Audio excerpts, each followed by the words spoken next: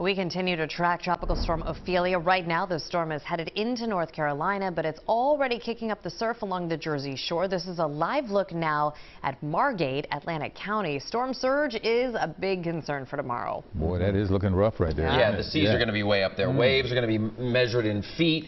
You got storm surge 1 to 3 feet, the coastal flooding during high tide. There's a lot going on. Yeah.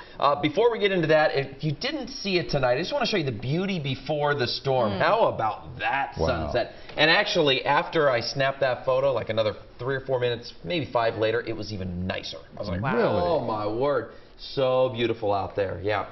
6:58, by the way, is when the sun went down tonight. That's it for the 7 o'clock sunsets until next March, at least 7 or later. So here is the storm. It's still well off to our south, churning about a very clear center of circulation. The outer reaches of that starting to make their way into our region. Notice here, we got a couple of rain showers now down around Atlantic City, moving up through Kent County into Dover. Nothing of significance right now, but watch what happens as we go through the overnight hours. I want to walk you through the localized futurecast. This has been pretty consistent. We've been telling you out the door tomorrow morning, expect it to be raining. And some spots, indicated by the yellows and the oranges, could have some heavy rain. The winds will be around, the rain will be around pretty much all morning long. Here's 9 o'clock, here's noon. Notice that there will be some parts that have some breaks here and there. I don't think it's going to be raining over your home continuously for 36 hours. But you'll get heavy rain, it'll last maybe hours. Then you'll get a little break, and then another wave will move through. You'll get some light rain to some moderate rain, then potentially a little break here and there. But I mean, look, we're all the way down to 8 p.m. tomorrow night. Let me pause this 24 hours from now, dealing with some rain to the north, dealing with some rain to the south. A little bit of a lull in the activity before the second wave moves through Sunday. We wake up Sunday morning to rain. It rains most of the morning on Sunday. If you had any planned Sunday morning, it's going to be pretty much canceled or at least seriously impacted with the rain and the wind. But the difference with Sunday is, notice these lines, the wind lines. The low pressure itself actually moves through our region, which will taper things off by Sunday night. But as it does, our winds will lessen. Rain.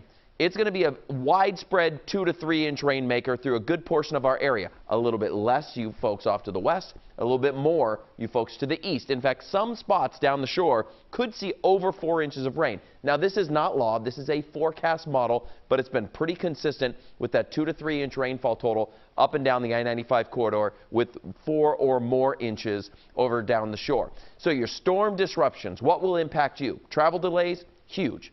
Big impact, I'm sure. Travel, whether it be a car or your flight, that's all going to be high impact. Power outages, moderate impact. So make sure you are prepared for that. Charge your devices tonight. There's nothing going on out there right now. Get that done in case your power goes out. Sports delay, sure. The Phillies tomorrow afternoon, I think that's unlikely. Pat, did they cancel? They didn't cancel that game yet, did they? Not yet. Okay. They probably will. Flying debris, we'll call that low, but with the winds going around, gusting 30 to 40 miles per hour, that's going to be problematic. And then last but not least, the temperatures. We're topping out in the mid to low 60s.